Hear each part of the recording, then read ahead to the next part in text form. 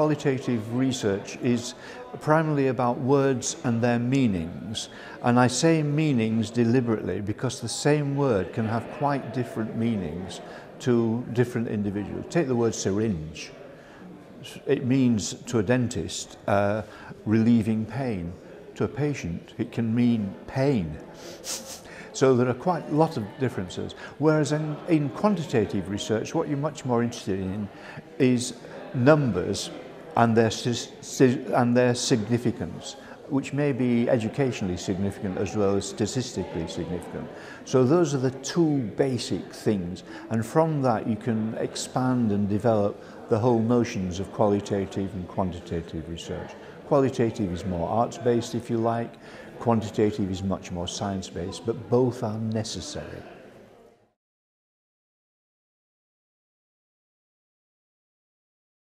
First of all, qualitative research can be as a preliminary if you're not clear about what you're doing, if you want to explore all of those things. That's really very important. Secondly, after you've done some quantitative research, there may be particular groups of people, what we call outliers. You may want to study them.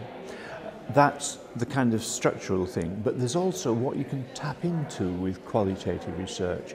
You can tap into attitudes, feelings. You can get at the inner thoughts of a person much, much more than you can on a survey or a questionnaire or a test. There are masses of things really which you can get from a qualitative research, much more so than quantitative. I'll give you another example, if you don't mind, from medical education. No amount of statistics and surveys can tell you how it feels to be dying of cancer. You need to talk to people, explore with them all the things about all their inner feelings, which you can't capture in a survey or in a medical diagnosis.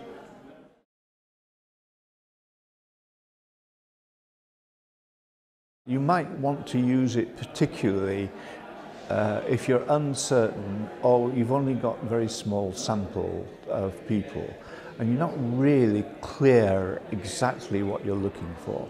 For example, there was a very famous study where people were interested in how students read articles.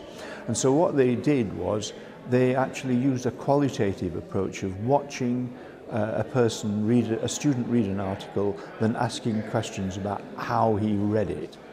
And that was really a very powerful way that you couldn't have got at by any method.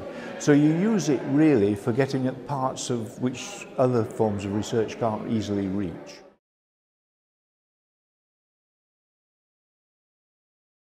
To be able to ask questions skillfully in a way which takes into account the people they're talking to, which listens to what they say sympathetically and perceptively, who respond empathically. They don't actually make judgments about what this person is telling them, but they just listen and nod and accept that they're doing, and they watch carefully too, because that's ever so important. You can pick up a lot from people's non-verbal cues. So those are the things that are really essential if you're going to be a good qualitative researcher. And you can't just do it, you've got to learn how to do it.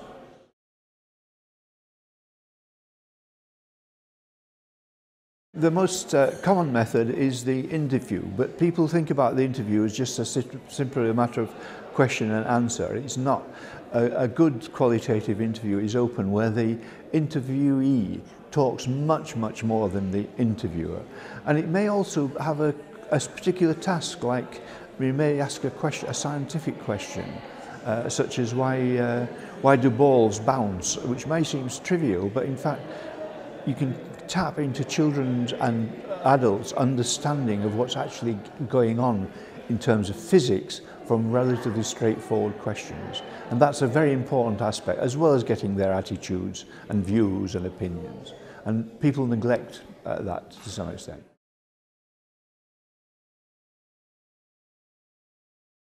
You need to be able to listen sensitively and watch carefully what the person is saying and doing, and the way they're speaking and their gestures, all of that. That's really central, and you need to develop your skills in that area.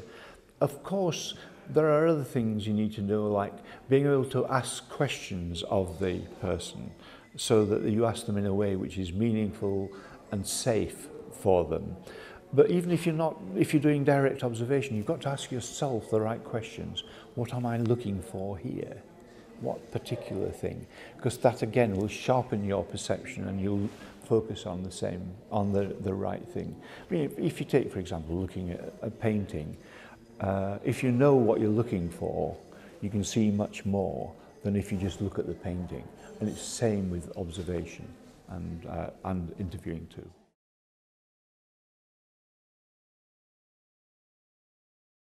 The big pitfall is not to establish a good relationship with the interviewee or participant, so that they don't actually tell you what they really think, and so on. So you never you never get into the self-disclosure, the self-revelation, the confidential remarks, because you've blocked it by being aggressive or far too superior, all of that.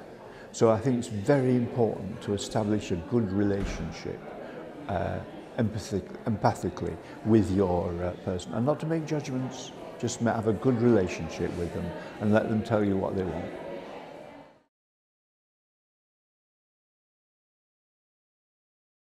The most common and probably the most ill-used method of research are questionnaires.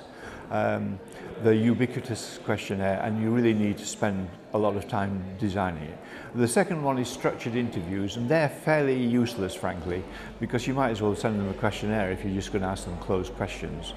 A third approach is direct observation, which is very structured. That can also be quite a powerful way of checking what people do. It's really an evaluation exercise rather than an exploratory exercise, but again, that's very, very useful. So those, I would say, were my three main approaches.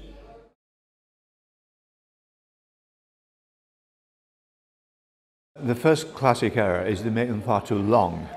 And they ask lots of questions which are not relevant, which they stick in just in case, instead of thinking out clearly what exactly do they want to find out. The second question is, second weakness is, the questions are really ambiguous. There's what in some sociologists call high context. Unless you know what was in the mind of the questioner, you wouldn't be able to understand what the question is about. And so somehow you've got to think about it in relation to the particular people whom you are giving the questionnaire to, and express it in language which they will understand.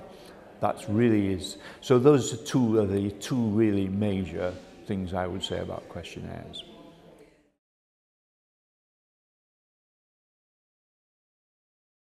Let's begin with the questionnaire. Make sure it's well designed, that is, it's meaningful and it answers the questions which you want it to answer. So then you've got to go into your survey, and you've got to be realistic. Nobody's going to give you millions of pounds to do a cross-national survey. So you just have to take what you've got and do the best you can with it. But make sure you've got a reasonably sized sample for what you're doing. That's also difficult to say, it depends on the question, but 100 to 200 is really very comfortable to have it. You then need to think about whether you're going to split it in some way, because every question in a sense has a hypothesis under it, including the biographical data. So supposing you're doing a questionnaire on what their attitude is towards statistics amongst psychologists, say, then you might want to say, well, is there a difference between males and females on this? Is there a difference between people in their first year and in their final year? And you need to think about all those different questions. But the more of those questions you have, the more lengthy your data analysis will be, because then you come to the second, which is the really important bit for me to publish, to interpret and publish.